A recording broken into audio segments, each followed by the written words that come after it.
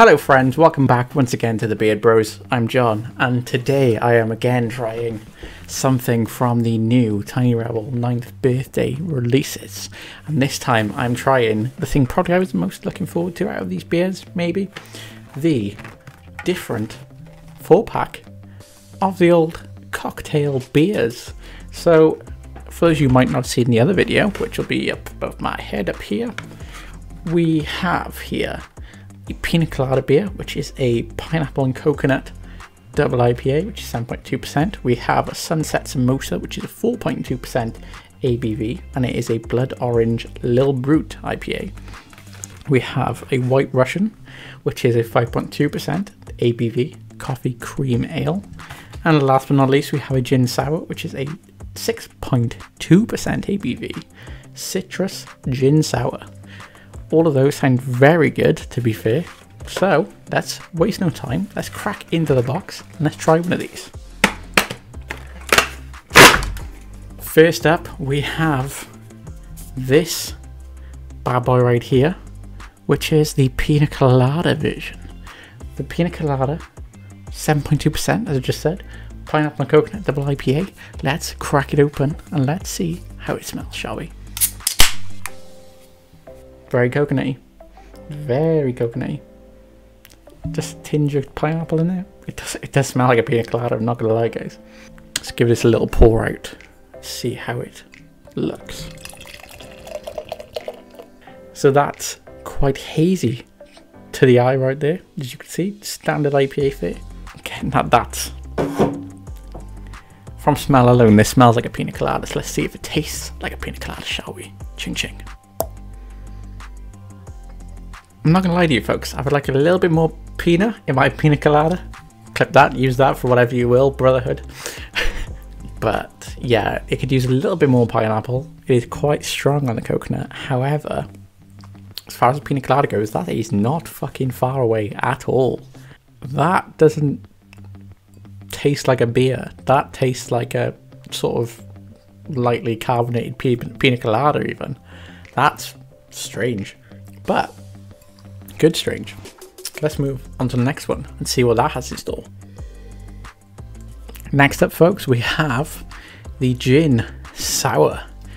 So I'm gonna hold my hands up here. I'm not a fan of sours. I don't mind some of the Tiny Rebel sours they put out. The funk variety were quite good. However, not a massive fan of sours. Not a huge fan of gin, as much as that sounds stupid when you look back over the videos and what we like, but gin as a whole, not a massive fan. So let's see how this goes. The one redeeming factor is this is very going to be zesty because it's a citrusy gin sour, and if there's one thing you know about the Beard Bros by now, it is that we are very zesty boys. So let's crack it open. See how it smells, shall we? That's beautiful and citrusy in there, right? Oh my god. Very lemony, very limey. Oh my god, that smells fucking great. Let's see if it tastes as good as it smells. It probably won't, but let's see. Once again, we're looking quite hazy there. So let's give it a try and see if this citrus gin sour tastes as good as it smells. Ching ching, brotherhood. So it does not taste as good as it smells. Just gonna throw that straight out there. Just for, you know, just to be honest, it does not taste as good as it smells. However, this is pretty damn good. There is a vibrant zestiness to this drink. You can tell by the beaming smile on my face right there. This is pretty damn good. Yeah, again, barely tell I'm drinking a beer right now. This is pretty damn good. I like that. I like that a lot. It doesn't taste as strong as it smells, but I think that says more about the smell than the taste, because it smells fucking beautiful. I can't overestimate how good that smells, but still very good. We're on a good roll here, Tiny Rebel. Let's see if they can keep it up. On to the next one. Next up, ladies and gentlemen, we have the White Russian. This is the coffee cream ale, and this will be probably one of the three I'm least looking forward to, but I'm sure they'll do a decent job with this. So let's crack it open and let's see. I'm partial to a White Russian on occasion. Oh, again, the smell. The smell on all these, they've fucking cracked it. They have cracked it. Very strong coffee smell on that. Just a little bit of cream. Very good smell on that one. Let's give it a pour and let's see how good it'll taste. So we are once again quite hazy. All of these beers, even though they're different kinds of beers, they've all looked very similar, to be fair.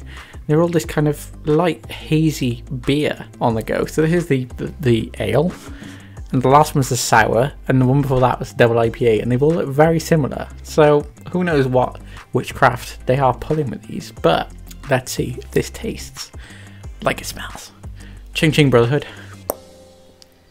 I tell you what, that's not as good as the others. I think that's purely a taste thing, personal taste thing. But I think they've done a good job again. They've done a really good job. You can taste the coffee in it. You can taste the sweetness from the cream coming through. Again, I'm struggling to kind of say anything negative against these. I really am. It also doesn't feel like I'm drinking a beer. Like there's 3 beers there. None of these feel like I'm drinking beer. They've done not as much to my personal taste as the other 2, but still a cracking job. So let's see if it's going to be a clean sweep for the old cocktail beers from Tiny Rebel. Last but not least, everyone out there, we have the Sunset Mimosa, which is the 4.2% Blood Orange Lil Brut IPA. So again, this one sounds like it could be good. Let's crack it open and let's see how it smells. Yeah, it does. The smell isn't as vibrant as the others in comparison to, say, the gin sour one. The smell isn't quite as vibrant, that citrusy kind of zestiness to it, but by the same token it does still kind of smell like a mimosa. So I'm gonna give it a pour into the glass, just see if that makes any difference, see if it smells any stronger ones in here. Yeah, it's a little bit, and this is really comparatively now, this isn't a knock on it, this is just comparatively to the others. It is a little bit weaker in the smell department, but in the taste department, does that translate or not? Let's see. For the final time, Ching Ching Brotherhood. Wow. So this is the inverse of the others. This one doesn't smell as strong, but you taste it. That's like drinking orange juice. That is good. That is good. That's very good. My God. I gotta say, guys, I think the last couple of videos I've been down on Tiny Rebel with some of their releases, but these, they are back on top form, lads. They have done a great job of these. I'm not sure which of these I prefer, whether it's this one or the gin sour. Let me just try a quick taste comparison. 1 sec. Yeah, I think it's the gin. Just, but they are both very good. I mean, I say they're both very good. They're all very good. They really are. All 4 of these, they're just great. They've done a great job. Seriously, great job, Tiny Rebel. Well done, guys. Very well done. Smell good, taste good. All 4. As I said, my personal preference, I think the gin sour is the best, but obviously I think that'll depend on your own personal preference. You're more of a Pina Colada fan or a White Russian fan. The other 2 might be for you because they do a very good job of fucking replicating those drinks. So there we have it, guys. As far as my recommendation on these, I would say very much a yes. You should definitely go and try these. They are very good at what they're doing, and yeah, if you can still get them, get them. In fact, I probably might go as far as to say that if you can only get the birthday pack, these might be worth it if you'll drink. That's a bit far. That's a little bit far.